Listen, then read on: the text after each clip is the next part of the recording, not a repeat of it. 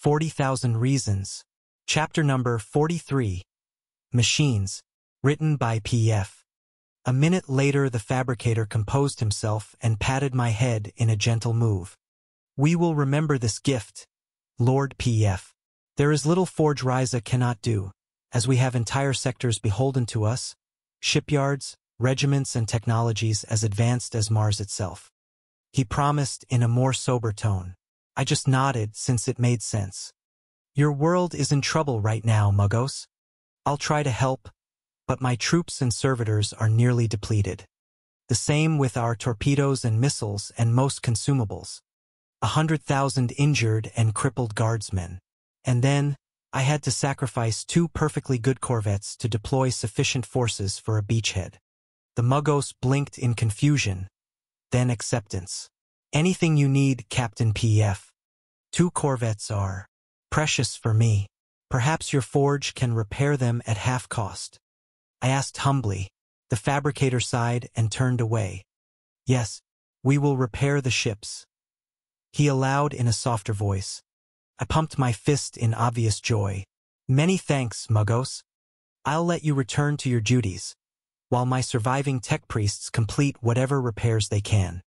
I announced in a pleasant voice and left his rooms, and followed Ludvius back to my ship. Obviously, this won't end here, but Ryza would need to check everything, before agreeing to trade some rewards to the peculiar rogue trader. What I wanted was not to empty their stasis cells of valuable machines and weapons already promised to the Navy or the Army. I wanted production templates and forges.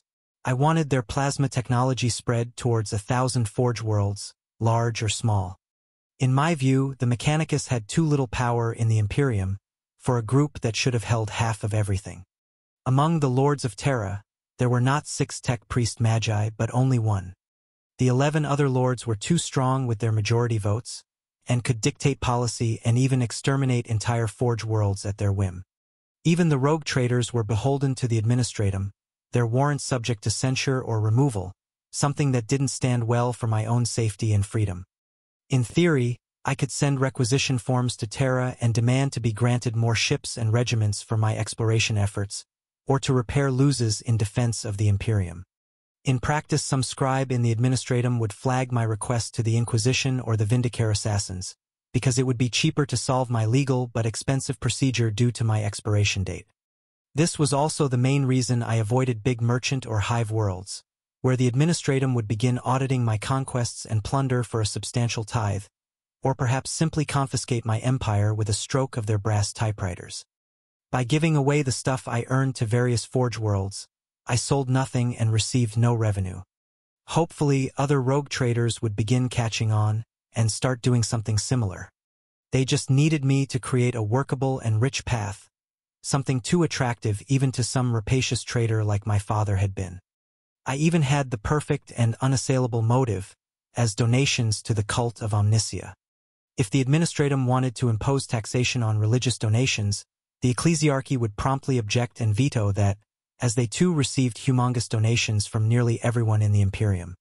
Very little from my own dynasty, as it happens. And here, Forge Ryza was the key, with their strong ties to Mars itself having been founded by the Red Planet way back.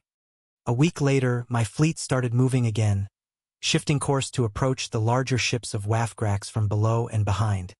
This potent armada had 3 grand cruisers and 2 battleships among their heavy ships, with over 24 kill cruisers and a small space hulk composed of some 50 different ships of various races and ages.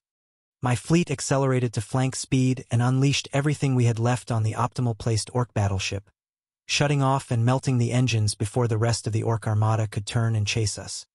Sadly, another corvette got lost to this daring raid, because a crazy Orc simply flared their cruiser's engines to the maximum, and aided by the WAF magic reached a faster speed than a ship 1,000 times lighter.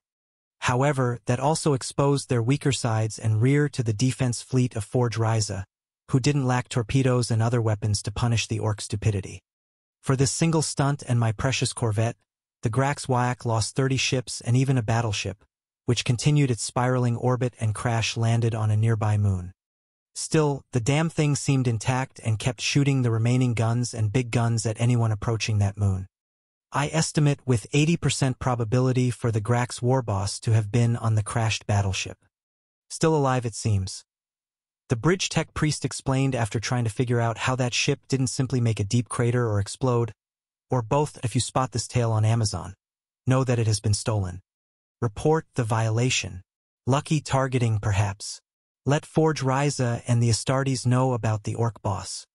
And tell them we're out of torpedoes, except that fancy one that the Inquisitor asked me not to use. Bicycle torpedo or something, I demanded with an innocent voice. Ludvius snorted in amusement, as the Muggos began spluttering Benheric cants and litanies about the sacred flame of the Omnisia. Cyclonic torpedoes were not bicycles, but I was not a tech priest, so I got the benefit of doubt.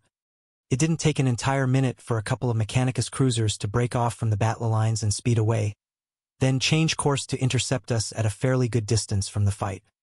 Soon enough, the servants of Omnisia began transferring 100 torpedoes and replenishment servitors, without any more hints of half cost.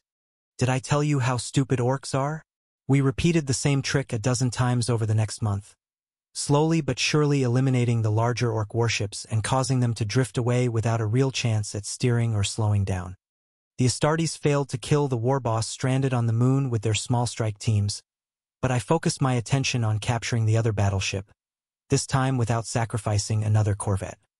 Using our lances to open up landing spots for assault boats, and nearly all the replenished servitors, we began boarding the derelict battleship, while still enduring near-suicidal waves of orc bombers and escorts trying to save their big ship. We could only shut down the reactor and silence the weapons, then we held a defensive positions inside the deformed bulkheads with more weasels and sentinels, waiting for reinforcements. In the end, the Space Wolves began helping with more Grey Wolves as tactical marines and some tiny tractors with huge guns on them called Rapier. They did a good job despite the silly looks, but then a big gun on a long hallway would be quite lethal. Ludvius went inside to take a look and meet his brothers for some banter, but I was told it was a real war zone, so I should stay put. So I did. He brought back a shuttle filled with exotic archaeotech and even xeno weapons, which we hid away in a hangar for my later perusal and deep scans. He was also badly injured and leaking stuff from his ears because the idiot thought helms were for bitches. While Ludvius recovered, Captain Thrasius took the job of bedroom guard, and he didn't seem to like it, hiding his pure eyes from my carnal pleasure. You want my descendants to consider joining your chapter, Astartes? I asked after the last concubine departed with a dreamy smile. The scythe blinked in confusion. Why wouldn't they consider it? It is the greatest honor to serve the Emperor, even in death. All right then, it's not like the Blood Angels don't need more blank recruits, immune to warp or mutations. I suppose your chapter is free of any such problems like demonic taint or corruption. I answered with a shrug and sat down in my cogitator chair, and did nothing because I couldn't know how this space marine might react. I missed my Rose and her sealed by Inquisition perk. Hopefully she'll find another batch of Deathwatch Astartes and other sneaky acolytes for her retinue. And if she could find a rogue navigator to train our daughter, it would be even better. Navigators had dozens of special skills and abilities, but not the weak guys in the employ of the Mechanicus. Every Forge world had contracts with various navigator houses that would provide their heirs and lower talents for a cost, and poor PF didn't qualify for a beta-level navigator. Even gamma-level like Lord Duros on the Litany were hard to find, and the deal made by my grandfather wasn't worth all that much. Possibly a rare trade route or a secret planet somewhere. Lord Duros wouldn't say or possibly couldn't. Still, one day I would have my own navigator house as well as a night house. Perhaps my own Astartes chapter if I didn't get killed too soon. Constructing a real Forge world at Retribution would take at least decades or perhaps a century, and that if we managed to avoid getting invaded by something big. Anyways, we conducted a last raid and demolished a dozen more cruisers, expending most torpedoes and tricking more orc ships to follow us on a chase, when the fleet at Ryza changed stance and began attacking. Gravity beams, neutron guns, plasma guns of a dozen types, lost cannons and macro batteries filled the void, and breaking the back of the orc WAF. I launched another boarding party on a Grand Cruiser, just to be able to claim it for my clan.